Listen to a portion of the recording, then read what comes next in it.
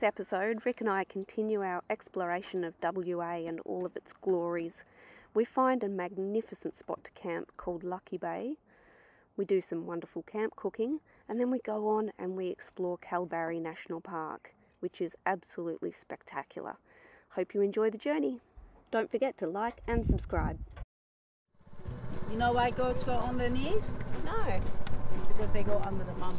That's a sort of a natural reflex.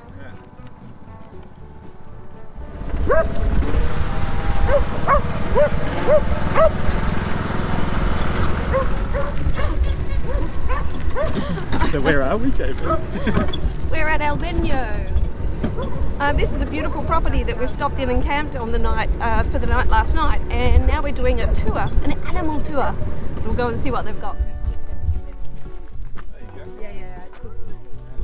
Yeah. That's a big piece. Oh.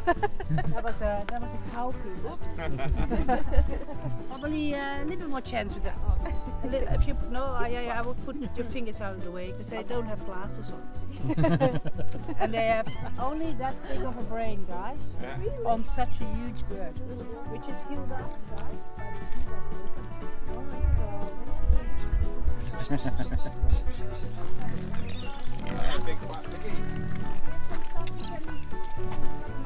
Guys, you can throw that at a pig. You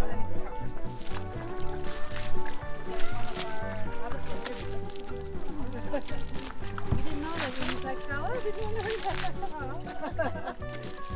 pretty crazy about it. Always want to find it. Yes. Oh, hi. You're beautiful.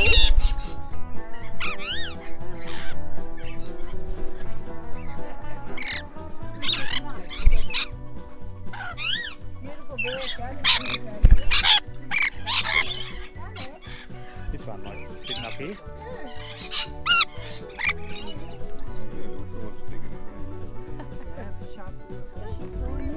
I'm not really, but Leia, you can put a little bite for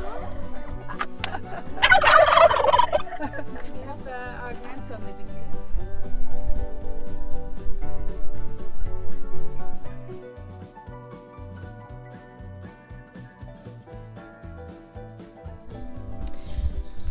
So this is the Port Gregory Convict Hiring Depot, 1853 to 1856. This is the restored depot building that we're standing in, which apparently would accommodate 80 convicts. Imagine 80 people in here.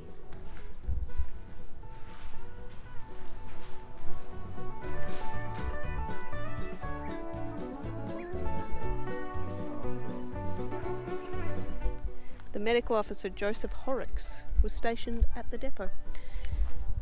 And there's actually a town called Horrocks just down the road. Guess it was named after him.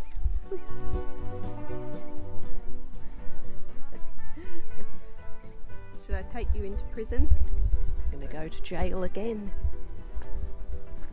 Here's the walls are thick. They are not big cells.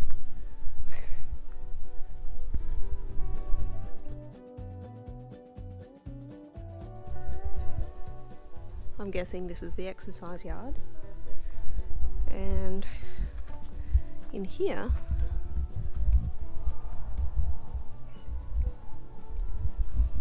don't know, maybe the guards' quarters, but those cells are tiny.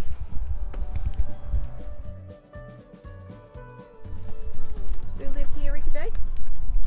Well, this is the magistrate's quarters.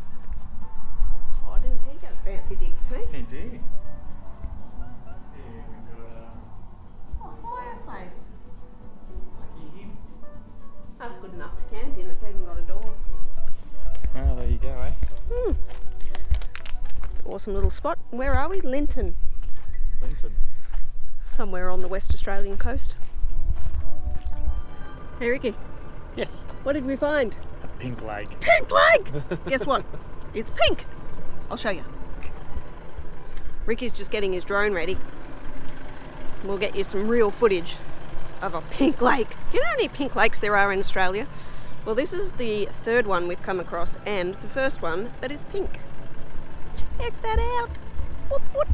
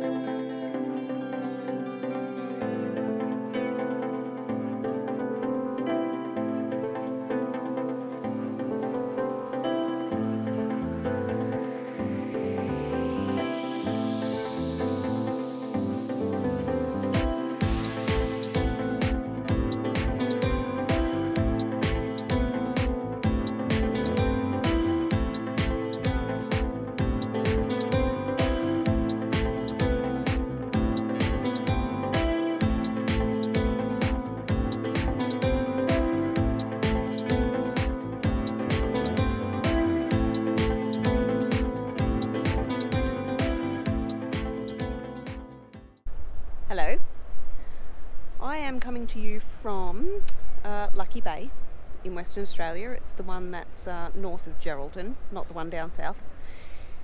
I'm just going to show you what we've got cooking. We're actually, it's a beautiful campground here, absolutely huge, with lots and lots of sites, and really long beach that you can drive all along. And you know what, there's heaps and heaps of sand dunes.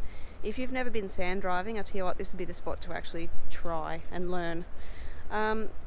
Just off the beach too is a really long rock shelf, like a reef, that goes all the way along, and then towards the northern end of the beach there's actually like a lagoon that forms where the rocks join the beach. So Rick and I have been out there spearing a couple of times. Well, we went out snorkeling yesterday, and today we took the spear out. Yesterday was remarkable. We couldn't believe how many fish were out there. Today though, we did not come back with a fish. We came back with something else. I'm going to give you a look at what's in the pot here on the fire. What do you think that looks like? So Rick's pulled out of the water carrying a massive octopus. It was all wrapped around his spear. It was quite hilarious to watch. And then it was even more hilarious to watch me try and prepare it for cooking, because the damn thing kept suctioning onto me even when it was dead. So we've taken it out of the boiling water. We've put a bit of chili flakes, some Italian herbs in there. We're going to give it a slosh. Give it a slosh of olive oil, Ricky B. Bit of salt and pepper. Or yeah, I've put pepper. I haven't put salt. I'm never quite sure with seafood how salty it's going to be, so I think I'll leave the salt out for now. Alright. Give that a mix around. Oh, he's getting his hands in there. Oh, look at it. Oh. All the tentacles coming off. Oh my god, it feels gross. I think he's enjoying himself. Should we leave you alone? I think we need a little bit more olive oil, my love. I will do that for you. I think that'll do it. Okay, so the next step will be to go and slap those on the barbecue. Yeah. We've got the fire, it's burning hot. I've got a couple of taties over there as well in foil. Made a little salad. Let's go char them up, Ricky B. Happy days. I dare you to lick those hands. No. All right.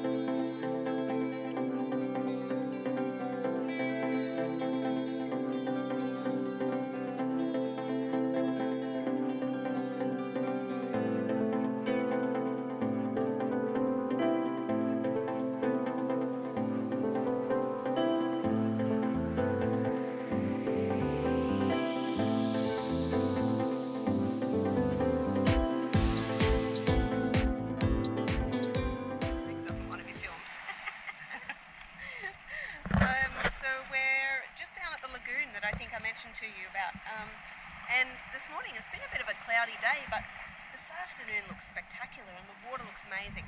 So we're going to go out. We're just in our cozies, we're not wetting up today.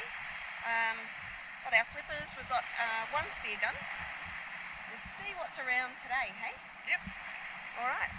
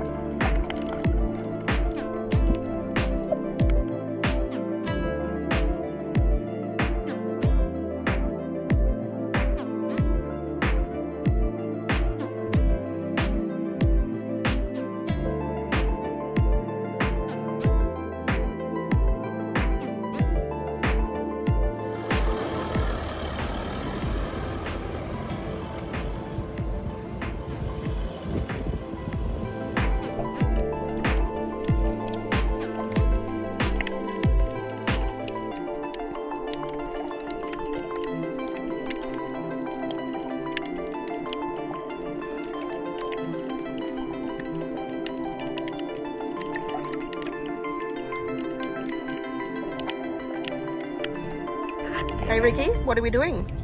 We're four-wheel driving on a sand dune. Are we? Oh, hang on, I just want to check something. Hey Ricky, you're in two-wheel drive. It's because it's an Isuzu, mate. It goes anywhere.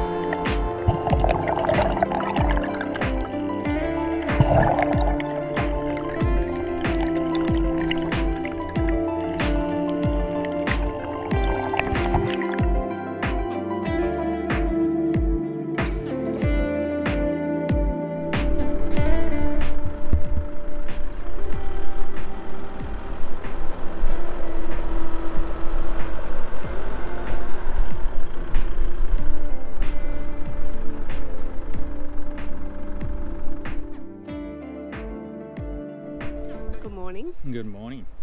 Today we are leaving our camp spot where we've really enjoyed our time, and it's called Lucky Bay. I think we've introduced you to it a little bit. We've really enjoyed it because it's just got such a variety of things on offer. So the campground itself is really big, lots of space, everyone's really spaced out, good solid bases but sandy as well. They've got shelters, toilets. You can actually go and camp down on the beach as well. Yep. Which is amazing. And all that for $15 a night, which is really reasonable. Yeah, it's the only thing they don't have, of course, is water. So you do have to be well prepared when you come in. And we are a fair way from anywhere, aren't we? Yeah. If you do go camping on the beach, you do need a chemical toilet. So make sure you bring one of those. Yeah. But yeah, the beach extends probably 5 kilometres or so. There's heaps of places to camp. Lots of dunes to play on. Yeah, lots of dunes. It's so much fun. Fantastic if you really need practice with your sand driving. Big lagoon, we would have showed you that. And spearfishing, great. Yeah. Yeah, love it. The weather's been absolutely glorious for us. It is changing a bit today, so we're leaving. Go and find somewhere dry. We're not far from Kalbarri, so we're going to head into Kalbarri National Park today, aren't we? Yep, should be fun. See what it's got on offer. Bye.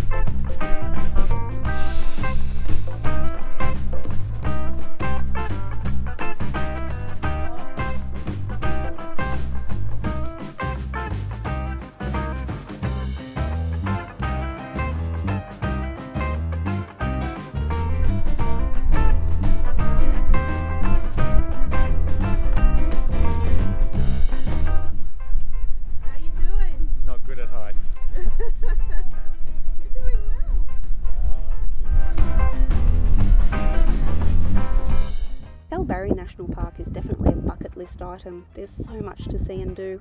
We only spent one day, but you could spend numerous days covering everything that it's got on offer. Aboriginal artworks, sculptures, of course the views are incredible, and of course the skywalk. Amazing experience, and a big thumbs up and well done to Ricky B.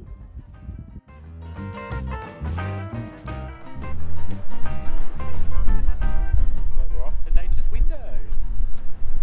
Let's go!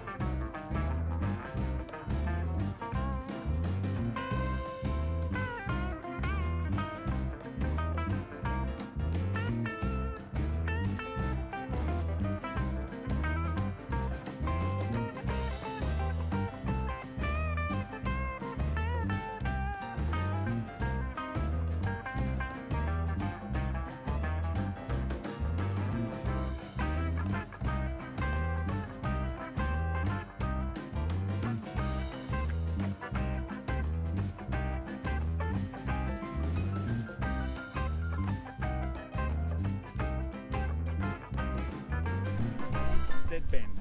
Yes.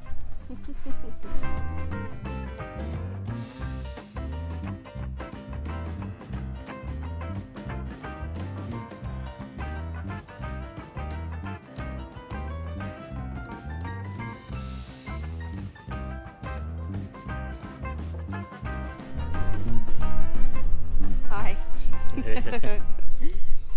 Hey guys, we're not about to rub a bank. We're currently at Blowholes Campground, which is part of Quabba Station, isn't it? That's correct. And the flies are something. Yeah, they're horrendous at the moment. So this is giving you the truth. Loving it. It's a gorgeous place. So we're going to wrap up the video there. Really hope you've enjoyed it. We've got a lot more to come. Where did we go after Kalbarri? Oh, to Gregory's campground, which is in which national park? Francois Perron National Park. Francois Perron. Which, if anyone knows Monkey Mire, of course it's up on the same peninsula, so absolutely glorious. From there we headed up to Carnarvon, and from Carnarvon we've come up here. So we've got a fair bit more to show you. So there will be another video coming pretty shortly, I reckon. Yeah, well, I think we're after here we're up to 14 Mile Campground. Yep. And then up to Exmouth where we do the whale shark. So lots to come. Lots to come. Yeah, exciting times. So you guys, if you're enjoying what you're seeing, please like and subscribe, and don't forget to tell your friends.